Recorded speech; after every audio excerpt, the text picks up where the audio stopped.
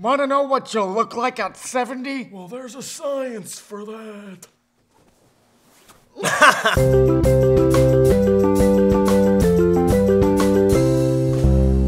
Hello and welcome back to the lab, where we take your questions and turn them into experiments. My name is Mitch. And my name is Greg, and today we are talking about aging. But before we start, we wanted to remind everyone that our paperback book comes out in a few days on December 1st. It's cheaper, it's a little bit new, a little bit changed Better up. New York Times bestseller. Yeah, so what? make sure you check that out. We'll put links in the description. It's on the internet, it'll be in bookstores, so check it out. Did you know that there are parts of the world where they don't even keep track of their specific age? For example, they're like, I was born, I think, in the spring. I mean, that might seem kind of weird until you realize it's also weird that in a place like Canada, you have to go around the sun 19 times before you can drink alcohol. The main reason that scientists keep track of age is that it's useful for making predictions. For example, 40 spins around the sun, and it's about time you should be getting checked for prostate and breast cancer. And for the average Canadian, your 81st spin around the sun is usually your last. Dun dun dun! So today we thought we would age ourselves with some interesting software. Now, there are a lot of other apps and stuff out there that can age you, but what we're gonna use is something called April. Age Progression Image Launcher. Oh, you did it! We had trouble remembering that acronym. So essentially, these are landmarks that will take this template face on the left and put it over Mitch's face to age it most accurately. Ew. Ew. Mine actually. You're like, I don't have the best future to look forward to. So it's interesting that the sun exposure isn't really doing anything to my skin, but it sort of makes sense because if you have darker skin or black skin, you have sort of an extra protection from your elastin and collagen breaking down. But let's see then what I look like with smoking and weather and stuff like that. Oh! Mitch, you look so much worse. Like, you really, really do. And also, like, don't smoke. Now let's go through the ages and see what you'll look like as a handsome 40-year-old dad. The exact same. How about when I'm 60? So it turns out that I don't have the best looking future. I'll still love you though. You're so old. Kind of look like a serial killer. I guess the photos of you like very stern, like I really am sensitive to the sun, and even if I put on SPF 60, I still burn. So let's do that one. Oh no! Why did you turn like? I have you. I'm like blue.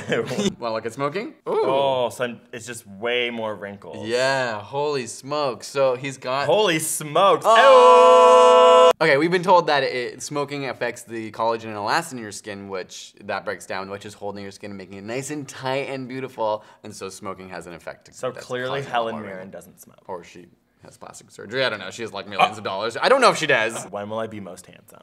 When do you think? 32. I think you passed that age already. I look the exact same. I guess like you're almost 32. Shut up. Like 45. I have like furrowed brow, and like if I look like that when I'm 45, again, like sweet. Yeah. It's like, how old is Brad Pitt? About 60. Oh wow, you did a big jump between 45 and 60. Where it falls apart. Those were harsh years. That's when after our divorce. Obviously, this is our best guess. There's tons of factors in life that can change this. Maybe I work out a little more. Some cream for my face. So we've seen what we look like using the April software, but we thought it'd be really interesting to see in person what we'll look like older. So we're gonna get some professional makeup done to Benjamin Button ourselves and make us look really old.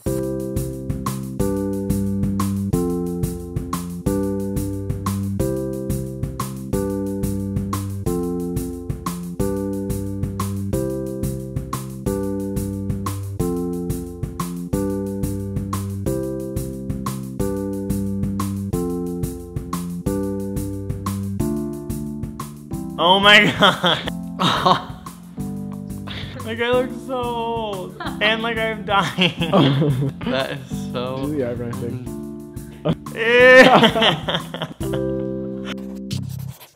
The concept of age is really interesting, and in fact, it's just a really great way for society and scientists to make predictions and also be able to understand what is supposed to happen to you and your health over time. There was some really interesting research where they found that if they looked at the genes in, say, your muscle tissue or your brain tissue, they could more accurately assess how old those parts of your body were biologically. But what we thought would be fun is see if we could do it the old-fashioned way and predict our age just by looking at our childhood photos.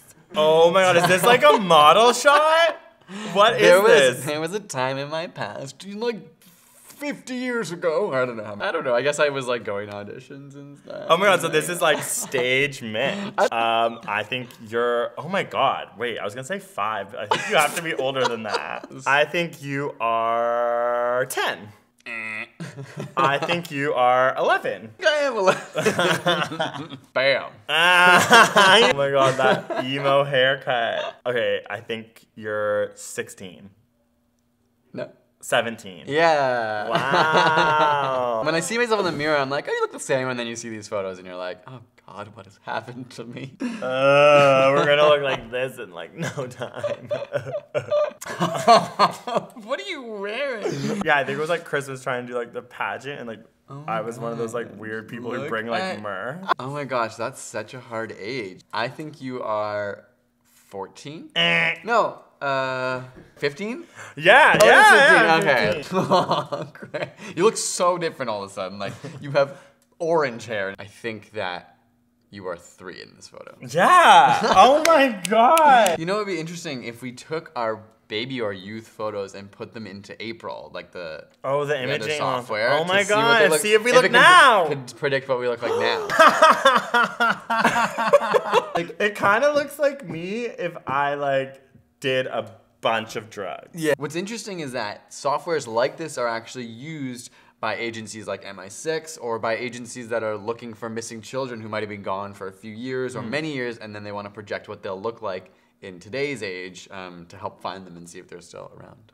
All right, my turn. But we should say that the software does recommend not to use photos where you're smiling, but I didn't really have any that were face on when I wasn't smiling. It still is like you, Yeah. but you look like... I look more like I feel like I look like an ogre or something. And at that point, missing teeth seems more normal. Right. Yeah. True. Thank you for coming on this aging experience with us. Clearly these were just predictions, and actually no, the true way we're gonna look, we're just gonna have to make it to 72.